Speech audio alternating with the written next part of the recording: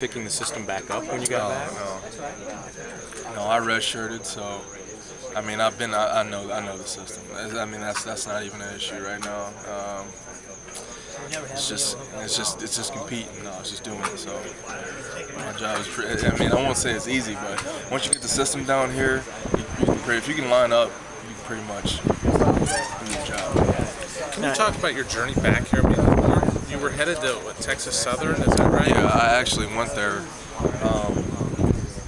for a summer and took a couple courses. And at the end of the summer, 10 minutes before the first game, the kickoff, the athletic director walked up and he told me that I wasn't eligible. They neglected to tell me that, 2 months before I moved there.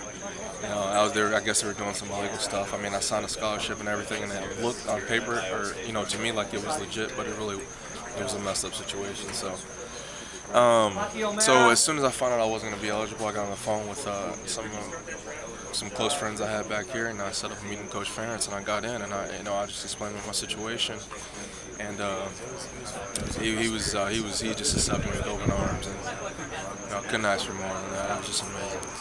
Are you not on scholarship though? No, I'm not on scholarship. That's okay. Yeah, that's fine. That's fine with me.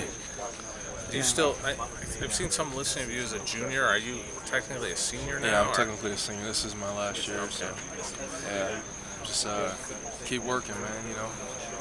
Now, that's basically it. Now you've been through a lot. Hurricane, if I remember right. Were you Hurricane Katrina? Yeah.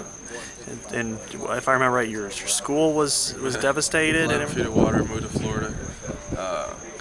Went to state championship. Played against Tim Tebow, and from there, Iowa came, and I was actually playing receiver and strong safety at the time. And they came and they got me, and I mean, I just felt like everything happened from there for a reason. So here I am. You sound pretty resilient as a person. Yeah. I mean, I've been through everything. Yeah. So I mean, I'm unbreakable right now. Yeah. So. Are you on track to graduate?